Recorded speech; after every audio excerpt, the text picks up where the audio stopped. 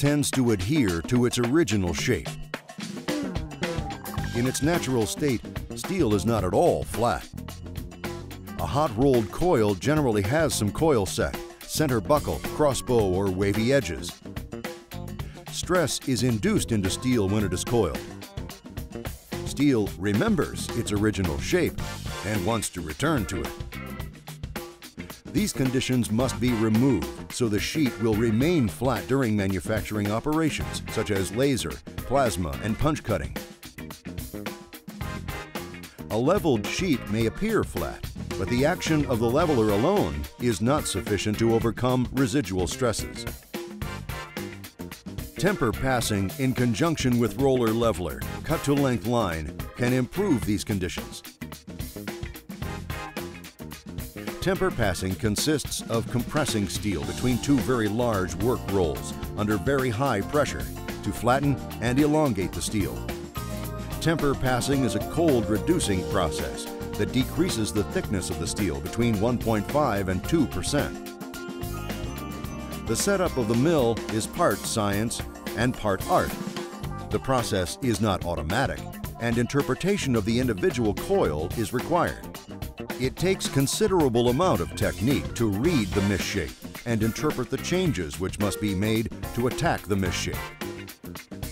From their experience, John Deere, Caterpillar, Case New Holland, and Defiance Metal Products have identified several advantages of temper pass cut-to-length material.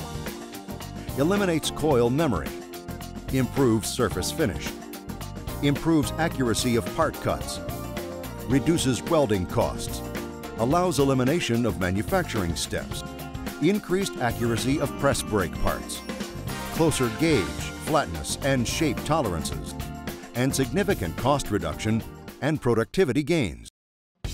To prove the superiority of the temper pass process, Steel Warehouse conducted a memory retention test.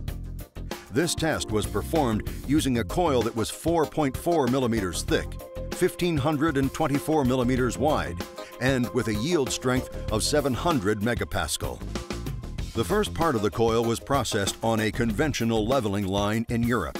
The balance of the coil was processed on an integrated temper pass and leveling line at Steel Warehouse. A sheet from each part of the coil was then laser cut into 17 strips. Observe how this temper pass sheet remains flat during cutting in both longitudinal and transverse directions. The 50 millimeter by 1,000 millimeter strips were laid side by side and measured in both planes to determine the deviation from a flat surface. The conventionally leveled product shows considerable deviation from flatness. The temper pass product exhibits no coil memory and is much flatter. In fact, the edge-to-edge flatness consistency is far superior to the non-temper pass product. The test was also performed with a second coil that was 8 millimeters thick, 1,524 millimeters wide, and with a yield strength of 350 megapascal. Half of the coil was conventionally leveled in Europe. The other half of the same coil was temper pass leveled by Steel Warehouse. The superiority of temper pass leveling is magnified even further as yield strength and material thickness increase. In Brazil, we're able to process coils up to 25.4 millimeters in thickness, up to 2.4 meters in width, and cut sheet to lengths up to 18 meters. With the growing applications of the use of lasers, and as the production of steel parts gets more efficient and automated, the quality of the steel being processed has to be upgraded as well.